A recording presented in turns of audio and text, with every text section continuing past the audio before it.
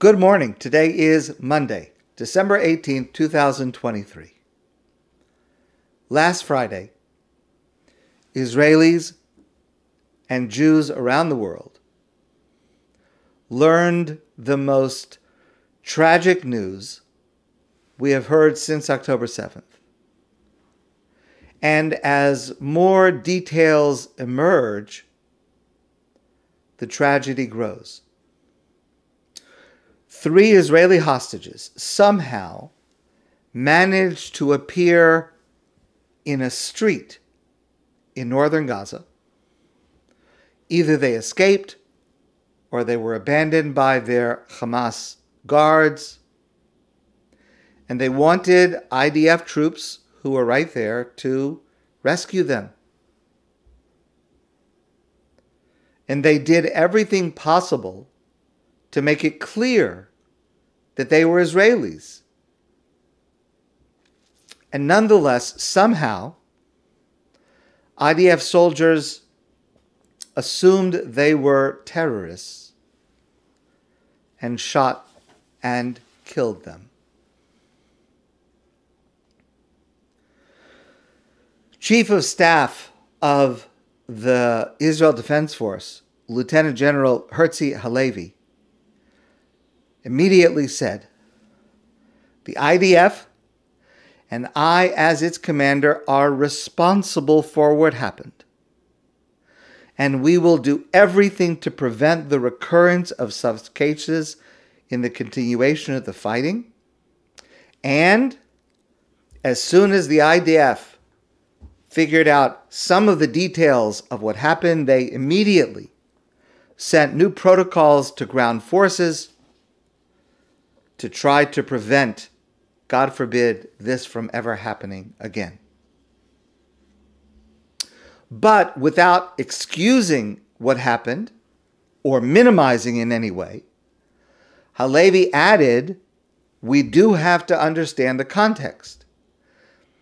He said, "I tried to place myself in the head of the soldier in Gaza after days of hard fighting, close encounters with terrorists dressed in civilian clothes, who arrive in various deceitful ways. And that Israeli soldiers must be alert and ready for any threat. A split-second decision can result in life or death. In one moment, the complexity of our just war in Gaza was revealed." Defense Minister Yoav Gallant also immediately accepted responsibility as the head of the defense establishment. He's the Minister of Defense. And also, without minimizing or excusing in any way, he said, we do have to recognize the circumstances and the environment in which our soldiers are operating. He said, sometimes recordings are played with the sounds of an infant crying behind a door in a house in order to lure soldiers into apartments and then detonate explosives. These are events that have taken place and that continue to take place.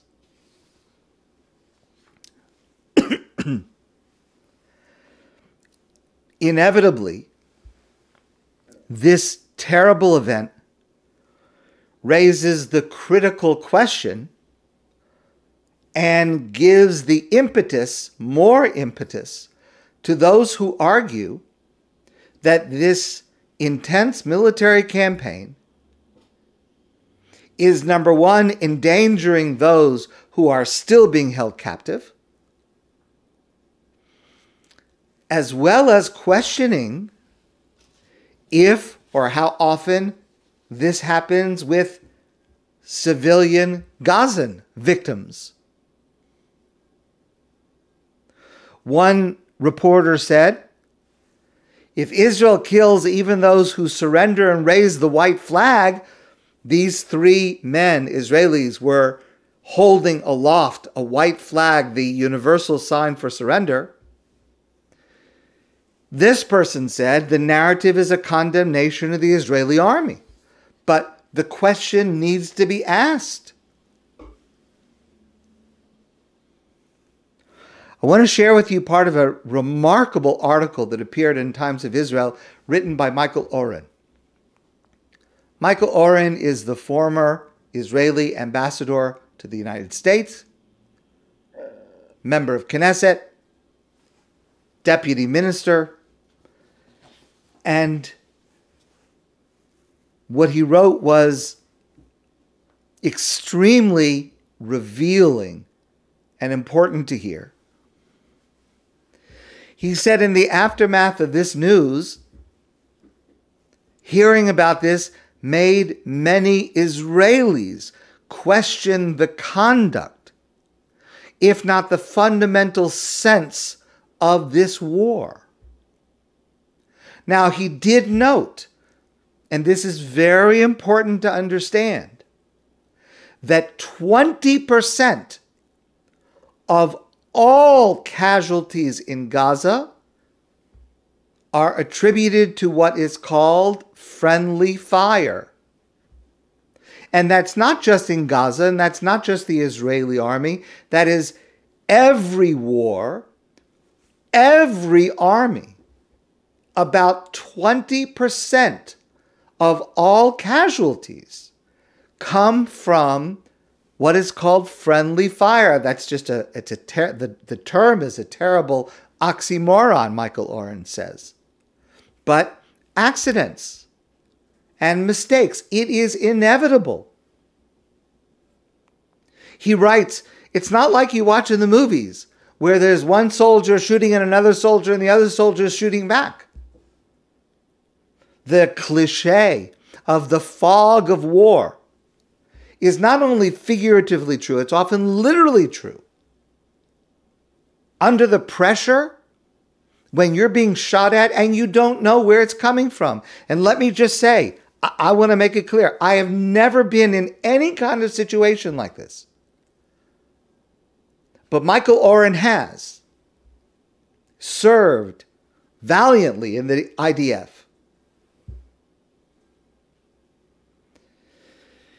He also says that he wants to discuss something that he has never discussed publicly before.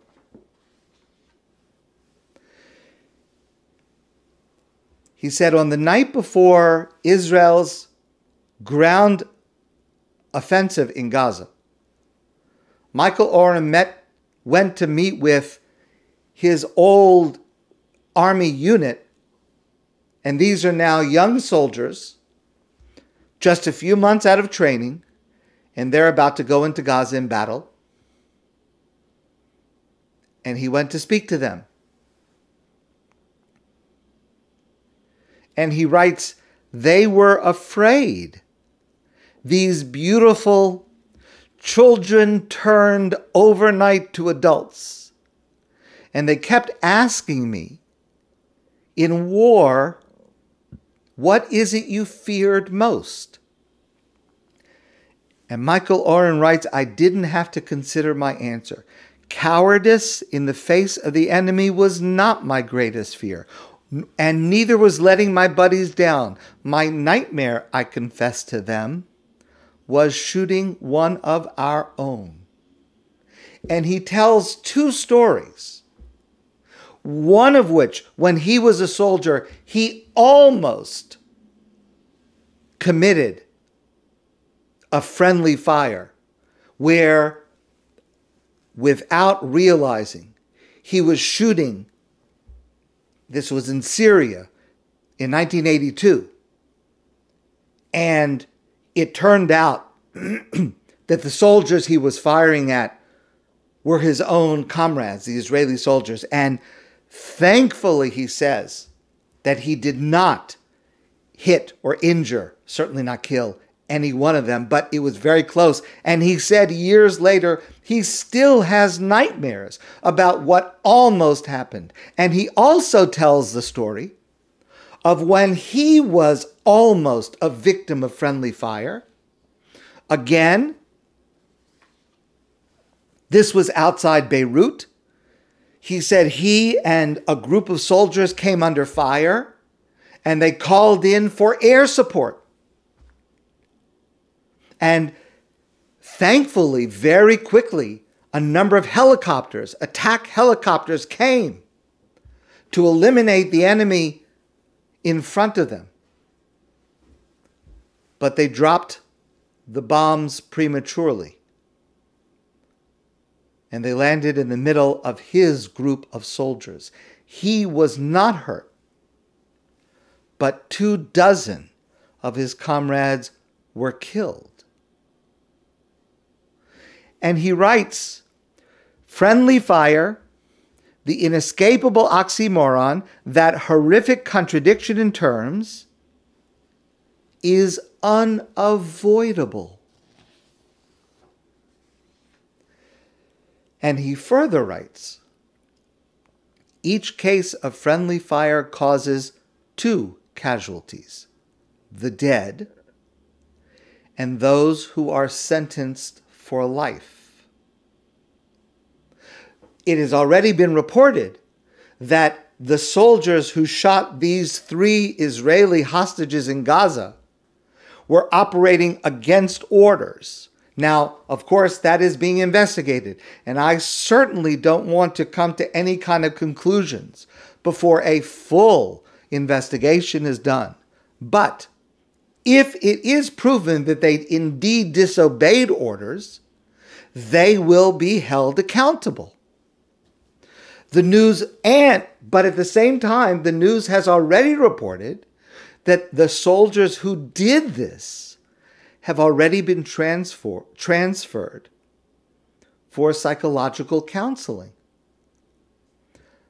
Because those who released the bombs and those who pulled the triggers will have to live with that moment perpetually. So in the wake of this tragedy, I am filled with questions and worries. To what extent are Israel's actions putting Israeli hostages at greater risk? And to what extent should that be a factor in its military strategy? Have Gazans suffered similar deaths that we just don't know about? What more can and must Israel do to protect civilians in Gaza? I have no answers. I have no expertise in this. I certainly don't make any judgments at this point. But I don't sleep at night. There is one premise, however, that I am sure of. Israel must succeed in removing Hamas as a terrorist threat. And let me express this to you with a chilling, frightening story. A few days ago, there was an article in the New York Times. You'll judge for yourselves. Chen Goldstein Almag, 48 years old, she and her 3 children were kidnapped on October 7th. Her husband and her oldest daughter were murdered on that day. She was a hostage for 7 weeks. She was released as part of the negotiations recently. And she said the strangest part of her 7-week ordeal was the long, almost intimate conversations she had with her captors. One of the gunmen holding her even apologized for the killing of her husband and one of her daughters by other Hamas gunmen. He said to her, it was a mistake and against the Quran Now, I want to make it clear, I am not in any way suggesting any kind of excuse or attempting to minimize the horror of what Hamas has and continues to do. She did say that at every moment she was in fear for her life. She never knew such fear was even possible. At the same time, she said that she and her surviving children, so it's a daughter 17 years old and two sons, 11 years old and 9 years old. Imagine the four of them being held hostage for 7 weeks. She said she and the children were held together and they were treated respectfully and not physically harmed. But she said that over the course of various moves during their captivity, she met with other hostages who were badly treated, including 2 women who said they were sexually abused. She said her conversations with her guards sometimes went on for hours. Maybe because she was once a social worker and knew how to keep someone in a long, deep conversation. Her only way of trying to make sure, she said, that she and the children would be safe as possible. Nonetheless, she said, we were in daily danger. It was a fear at a level we didn't know existed. Now, all that is the introduction to what I want to share with you now. The last paragraph of this article. Please listen carefully. At the end of their captivity, so she had created this relationship with the guards, this ability to speak to each other in a human manner. Again, I don't mean to suggest any minimizing of the horror and the atrocities that these people did. But she was able to develop this. Listen carefully. At the end of their captivity, the lead guard turned to this woman, Chaim Goldstein Amag, and gave her a warning. This Hamas guard said to her, don't go back to your kibbutz, which is just outside Gaza. Don't return to a place so close to Gaza. Go to Tel Aviv or somewhere farther north, because we are coming back.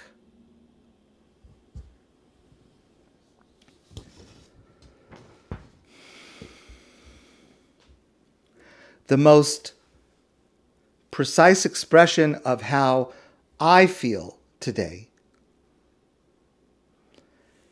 and how I would like to suggest we all think about this and where we are and where we're going is a quote from a woman in a very, very different context, but so precisely apt to this moment. It was said by United States Justice of the Supreme Court, Sonia Sotomayor. And she said, there are days where I get discouraged. There are moments where I am deeply, deeply disappointed. And yes, there have been moments where I have stopped and said, is this worth it anymore? And every time I do that, I lick my wounds for a while. Sometimes I cry. And then I say, okay, let's fight.